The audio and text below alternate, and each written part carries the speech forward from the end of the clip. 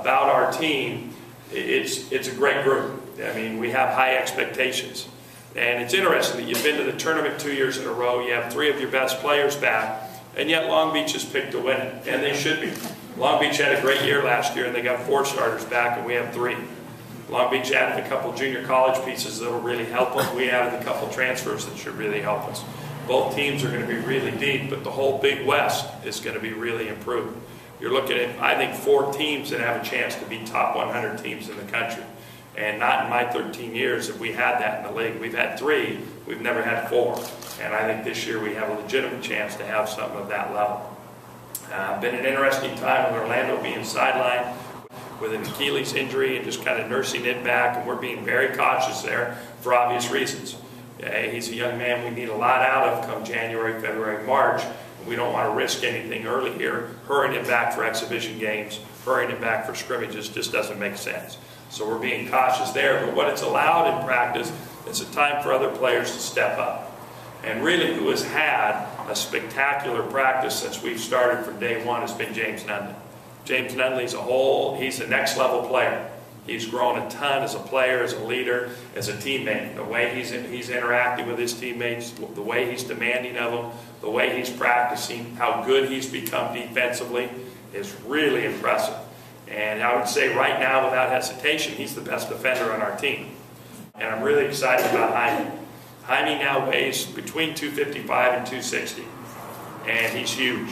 And he's moving as well as he's ever moved. He's better down on the low block. He's playing at a high level. He's still got the same edge to him. He's pretty physical. He's definitely the tough guy on our team. He's not afraid to stand up to anybody or knock somebody down. You need that when you're going to battle in competitive games, especially our kind of preseason games that we have. So Jaime's playing at a high level. Greg's improved. We'll have to wait and see. We say every year he's better, and he has been, and he's been better. But we have to see if it manifests itself in the games. So that's our returners, the new guys. Nate at the point guard. Nate's looked good. Nate's really buying in on the defensive end. He got a lot better. And an interesting thing, when you're a point guard at our place and you have the weapons around you that we have, we need a guy to run the team. We need guys to run the team and set the tone defensively and distribute the ball and make great decisions, be a coach on the court. And that's a role Nate is getting better at every day and buying into more every day. And it's not necessarily what comes natural to him. Nate likes to score. He's used to scoring. He scored a ton in high school. And so for him to buy into picking his spots where he shoots and when he scores is a real adjustment, but he's doing a great job of it. Keegan's been off and on with injury, hasn't been able to practice consistently. When he does practice, he's instinctually excellent. He makes really good reads, moves without the ball, will be a great role player to play around our other guys, will help make other players better. Kyle Boswell, another returnee, looks good, shooting the ball lights out. He's a little bit fragile. He got injured again. He missed a week. Now he's just starting back yesterday. When he's healthy, he's been shooting the ball at a higher level than anybody on the team in terms of long range. That will be a nice role to put out there on the floor. You can imagine the number of times that Jaime and Orlando get double teamed. Having a shooter on the perimeter is really important. Another shooter on the perimeter. We think there's times where we will have 4 shooters on the floor surrounding Jaime. Okay, that's really important if they're going to double team and we're getting open shots with guys that can shoot. Or when Orlando or none penetrate, that they're kicking it to open shooters so we can hurt you. That's something that we're really looking forward to. I think everybody in our program has been extremely impressed with the 5 new freshmen. They're very mature on their approach to the game. They're very mature on their work ethic in the weight room or in practice. They're very mature in terms of how they handle coaching and how well they handle the coaching. And they're all pretty darn impressive athletes in their own right. So the young kids are going to end up being good. We're trying to make decisions if we can afford to redshirt any of them. We haven't made those decisions yet. We know 3 of them, if not 4 of them, have to play because they'll be in our top 10. And so that says a lot about freshmen when you can put 4 of them in your top 10 on a veteran team like we have, and a team that's expected to compete for the Big West Championship and expected to play in postseason. So that's it.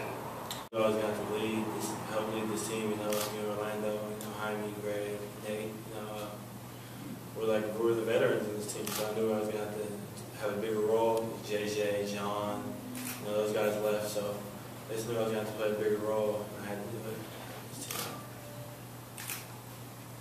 How anxious have you been for this? Man, I haven't got much sleep lately, you know, just leading into the first game next Saturday and then our first scrimmage this Saturday. It's been a long time coming, and I just hope I'm ready for it when it hits me in the face next Saturday. I mean,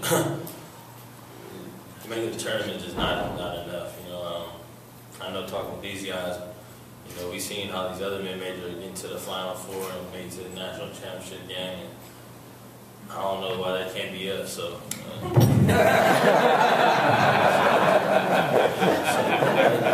that's how I feel about this team. I think we got the talent.